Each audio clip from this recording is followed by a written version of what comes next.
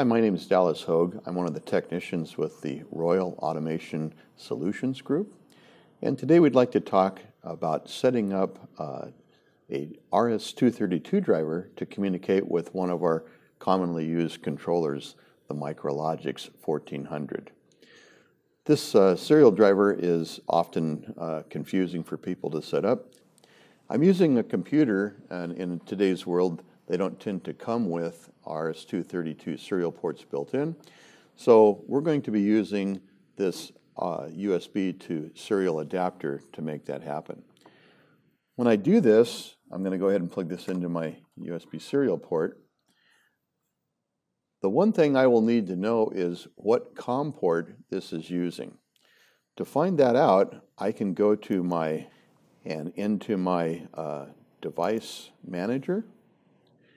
And if I find my ports tab here, notice my USB port is set for COM3 that we'll be using today. Once I know that much, that's really all I need to know from a hardware standpoint.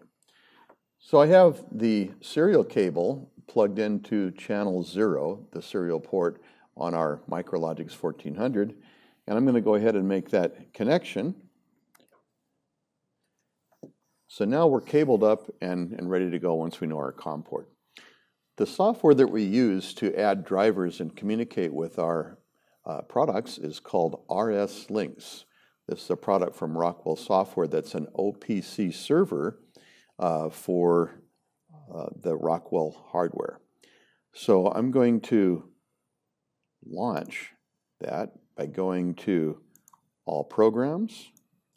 I'm going to find my Rockwell Software folder and the program RSlinx and launch RSlinx Classic. So when the window comes up, we can see that the first time configuration here, it's showing the Links Gateway Ethernet driver, which really is nothing at the moment. It's just a default driver that comes up. So we have nothing linked up to it. We are cabled up and connected to the serial port of our CompactLogix 1400. If I go into, using the little toolbar here on the menu, the Configure Drivers window, I can select drivers I want to use to talk to anything Rockwell. So you notice there's a rather long list of things here. For what we're going to be doing, we want to use the RS232 DF1 devices driver. So if I simply point to that and click on it, press the Add New button, it suggests using this name. We'll go with the default name that it's suggesting. I'm going to click OK. And once we come up here, I can see the window that we have to set. Now, serial communications isn't a difficult thing, but there's a lot of different combinations. Notice the things we have on the list, several different choices for COM ports that we need to set. We know ours is set to COM3, so I'm going to go ahead and make that setting right now. The device, several different possible devices on this list. So we're going to leave everything at the defaults here. And just to point out that we are using the default setting of the PLC channel 0, which would be a serial port on a PLC 5. We have the error checking is set for BCC. The baud rate is set for 19.2. Just for fun, we'll go ahead and change the baud rate to 9600 here and work with that. These are all of the settings that you would normally see when you come hook this up and create this driver out of the box. Now, you can see there could be an awful lot of different possible combinations that we could use here. But being cabled up to this allows us to take advantage of a great, wonderful tool here called Auto Configure. If I just now click on the only thing I really had to know and set here was what COM port I'm using. I'm going to click on that Auto Configure button, and sure enough, after it makes a few tests, it's testing all these different possible combinations for us.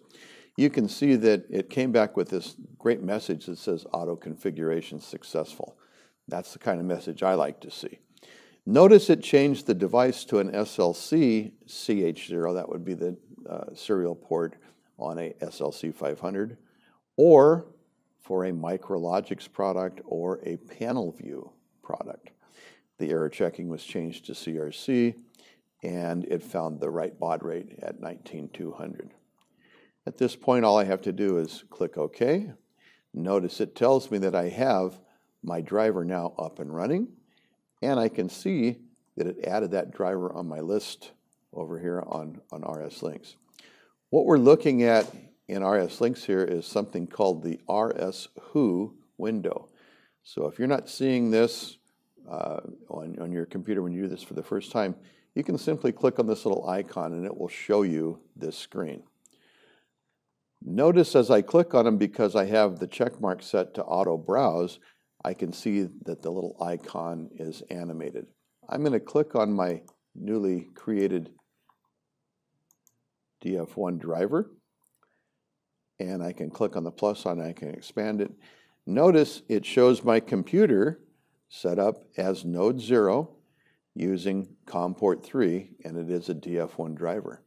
It also found my MicroLogix 1400, which is out of the box. So I can now see that I'm up and communicating with my controller.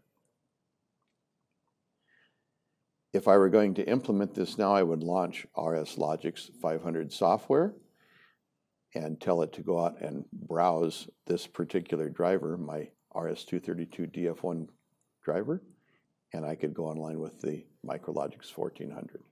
Thanks for joining us today, and we'll be talking again soon.